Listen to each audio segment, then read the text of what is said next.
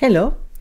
In my continued exploration of how to be an AI-forward professor and how to help students use AI tools to be more effective learners, I am today experimenting with a somewhat hidden ChatGPT feature, which is you can ask it to make flashcards and quizzes for you. Here's an example. I uploaded to ChatGPT and selected the thinking mode a study guide that I prepared for my students a few days ago.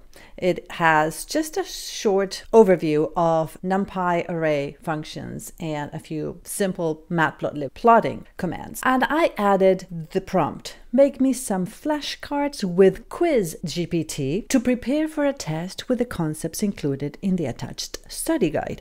And with that prompt, after some thinking, ChatGPT, as you can see, after 2 minutes 25 seconds gave me these flashcards. All right, so I have a question. What does NumPy linspace 0 to 2 pi 100 create? Log spaced values, values with fixed step of 2, 100 random values, or 100 evenly spaced values from 0 to 2 pi? Well, that looks like the correct one. Here I have a new quiz question. NumPy A range 0, 10, 0.5 yields, 0 to 10 step 1. Numbers 0 to less than 10, step 0.5. That sounds good. Integers from 0 to 10. Not quite right. 100 evenly spaced, including 10. Well, let's choose B, and it looks like I'm right.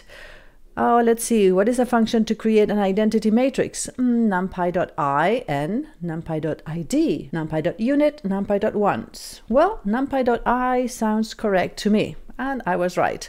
How do I create random integers? Randint, low to high, random integers. Let me choose one here that I know it's wrong. Here it's wrong.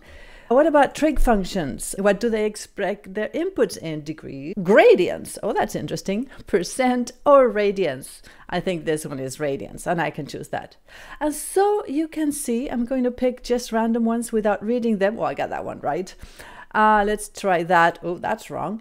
And so on and so forth. And here you can see a marker. It's got quite a few flashcards that it created for me. So I'm only a little bit over a quarter done from a PDF that had just a 2-page cheat sheet with NumPy. Here is a neat tool that can really help learning. What do you think?